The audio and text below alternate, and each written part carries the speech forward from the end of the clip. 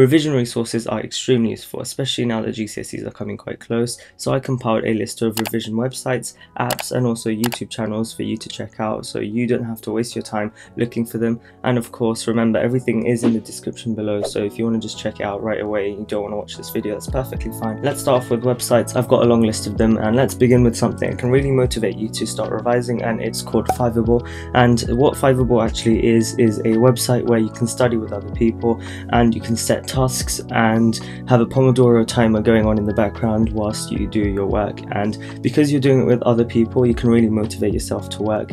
And I've only discovered this quite recently, and I've been using it every day now because it's just so motivating. They've got a streak as well, which is really useful because now I always want to try and do it every day so I can make sure I maintain the streak. And it's just, yeah, I really like it. I like the way that it's all laid out. It's very minimal and just simple and straightforward. You can send a link to your friends really easily. You can even set breaks and you can have focus timers and things like that. Everything's there all in that one website, and I find it extremely useful, especially when you don't have that motivation to get revising. Oh yeah, by the way guys, I was thinking if I should do a Fiverr session with you guys. If you think that that's a good idea, make sure you leave a like to this video, and I'll see if we get enough likes. I might actually just do a live Fiverr session with you guys so you can all join and we can all study together. If you like the sound of that, make sure you like, and yeah, let's continue with the video. If you've been keeping up with my videos, you know that Seneca is a really big part of my life because it's just so useful having everything laid out, and it's just a nice and easy way to memorize content very easily. And yeah, I really recommend Seneca, especially when you want to actually start memorizing the content. It's all there laid out and you've got all the subjects and everything too, so it's just really good for that reason. But I don't suggest doing Seneca near the end of your revision when GCSEs start coming really close in the last weeks, because it's more consolidating that information from beforehand, which is why I find it slightly limited, because it's not the best at actually putting that information into practice. It's more just, oh, you don't understand this topic, then go over it in Seneca, so then you kind of have a sense of what's going on. A website that I found quite recently called brill is an actual really good website for memorizing GCSE content and actually going beyond what you already know and learning new things. It's actually really useful, and they're actually sponsoring this video today, so if you want to check them out, it's in the description, but I'll just go over how it works. So in brill, what you have are bricks, and you basically get to revise all your normal GCSE content on them, but you can also go above and beyond and learn a few more things. So I did a one on biology quite recently, and it was called, I think it was cancers. It was about cancers, and it had the stuff that I already knew about cancer, and it was part of the infection response like topic. It had all that stuff in there, but it had even more, and I find it really useful for when you want to actually try and learn something but also learn a bit more about it as well, to really consolidate everything. And it is such a nice looking website, like genuinely, from what I believe, it's a really nice website, and it just really motivates me to continue revising because everything's so nicely laid out. I've been building up a library in it now because I've got all these different bricks that I'm playing with, and they're just really satisfying to do, because even though they take a bit of time, by the end you're like really satisfied with it. And yeah, I really recommend you give it a go. The link is in the description. Of course, if you don't want to click in the description, you can just search it up. It's just brill, B-R-I-L-L-D-E-R, and it's just a really nice website, like genuinely, from what I believe. It's quite early in the stages right now. There's not as much as there would be in the future, and more things are constantly being added into it. I've actually heard that they're going to be adding cash prizes as well, which is something I'm really looking forward to, so sign up for that. It's actually really cool, and yeah, it really helps with my maths understanding, and I find it really useful for topics and like subjects that I'm going to do for A level, because I can already get an insight into what the stuff is going to be like for A level and exactly how it's going to be, and it's all in a way that I can like properly understand it, which is like really good. And yeah, Physics and Maths Tutor and Save My Exams, they've both got the same element of past papers, and that's why I find them both really useful, especially when you are in your latest stage of revision and want to do as much practice as you can, but you don't want to go straight to full past papers. So Physics and Maths Tutor and Save My Exams, they both have notes for a lot of subjects, and they also have all these past paper questions that you can do, and they're all assorted by topic, which is really useful because then you can just do a specific topic that you find difficult. And I would say that this should be a main bulk of your revision, because the more practice you do, the better you'll get. I've been banging on about this for so many videos, and yeah, it's just the best way you can revise. Past papers are the best thing you can do. This next website is really specific to me, and you probably haven't heard of this website on other channels because it's something that is just really close to my heart and I've just found super useful, and it's Remnote. And you know that I go over this a lot in so many of my videos, and if you want a full extensive guide of how to use Remnote, I've got it in the corner, so make sure you check that out if you don't know what Remnote is. But it's basically a flashcards platform where everything is nicely laid out compared to Anki, which I personally don't like because I find it less organized than Remnote, because in Remnote I can just see it like it's a mixture of like a Google Doc type thing, but with also that same like flashcard active recall space repetition thing like Anki. And I just like the fact that I can visualize everything much more easy with Remnote, but it's not as easy to do with Anki, so that's why I like Remnote so much, and it's really useful for memorizing information, and in my opinion it's better than Anki, but of course everyone has their own opinions. And yeah, so Remnote for me is really good, and I would suggest checking it out and making flashcards on it to see if you like it too.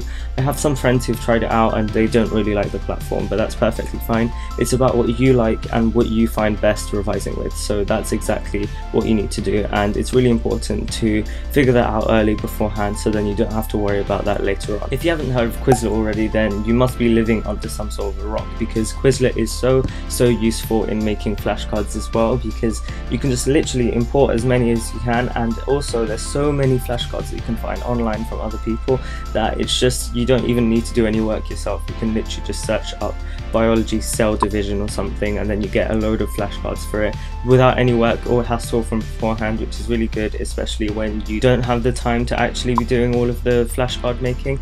And I find it really nice the fact that you can do these games and things, making it a bit easier to actually get into revision rather than having to bore yourself with flashcards. You can do it in a much more friendly way. But of course the one thing it doesn't have is that space repetition, and that's one reason I prefer Remnote more. But Quizlet works really good for vocabulary, for example, because you can just get a long list of words and you can memorize them quite easily. I like to use Memrise as well. It's really similar to Quizlet in the way that you can memorize vocabulary. I would say that Memrise is better for languages because it's more about learning long lists of vocabulary over time, rather than with Quizlet it's more like you've got a test, you can revise for it in that moment and then afterwards forget about that Quizlet. I don't want to make this video too long, so I'm going to just link a few more revision websites in the description below so you can check that out as well. But I've got this. There's so many different websites that you can choose from, and just see what you like, and make sure you bookmark the ones that you like and then stick to them, because I feel like the most important thing is to stick with whatever you have. One thing I didn't realize was that I kept on switching between different things a lot in year 10 when I was trying to figure out what was good for me, and it just became like really hassly, because I would like make all my flashcards on something and then I'd be like, no, this isn't good, I found something else, let me make everything on this now, and I'd waste so much time that it wouldn't have made a difference if I had just originally started on that first thing, and then I would switch back and be like, no, that was better, and it just makes everything like really bad. So try and stick to something from beforehand and just continue with that all the way until GCSEs, but make sure it's something that you know will work and you can test that it does work, rather than just go, oh, I feel like this is going to be good, I'm not too sure, but yeah, I'll just stick with this. If I don't like it, I might just switch all of a sudden. Yeah, so stick with something and keep with it until the very end. If you're trying to do a maths or science question and you just don't know how to do it, then EasyA is the app for you. It's exactly for that. You get paired with a tutor and they go through the question with you, so I highly recommend it. It's a really good app. Let's move on to the next one. If you haven't heard of Duolingo, it's a language learning app for people who want to become fluent in a language. I would say that Duolingo isn't the best for a GCSE language, but the stories on it is quite good, and the listening exercises they give, they're really good, but the actual lessons themselves aren't the best if you're trying to learn a GCSE. I would say that it's better to stick with apps like Memrise and Quizlet. They're really good because you can just focus on learning the GCSE vocabulary itself, because there's a difference between becoming fluent in a language and passing the GCSE for that language. You have to do different things for both of them. Let's just go back to a room. It's actually freezing. I don't know why I'm here.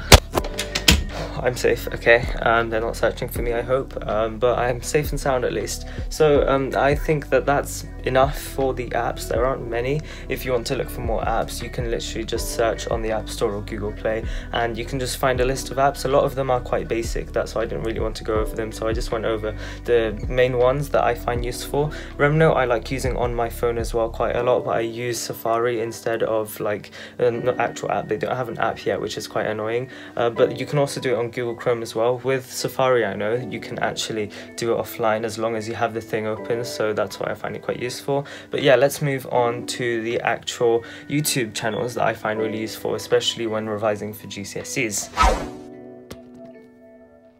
Free science lessons, hands down best YouTube channel for sciences by far. I'm not kidding, Free Science Lessons is an amazing YouTube channel because you learn the same information in class that you do in one of his 3-minute long videos, because he just goes into so much depth with all of them, but he makes it nice and brief and concise, so you only learn what you need to know, which I find really useful, and that's why I really like his channel. But there's other YouTubers as well, such as Primrose Kitten, who goes over a lot of topics and subjects, and she makes really long videos that you can just binge watch and just watch the entire specification all at once and then just learn everything, which is especially great when you weren't paying attention in class and you wanted to actually learn everything because you just have no idea where to start. But I personally like Free Science Lessons a bit more because I like the way he split everything up rather than have everything in one continuous video. But I've got friends who would say otherwise and say that longer videos are better, but like it just completely depends on what you like.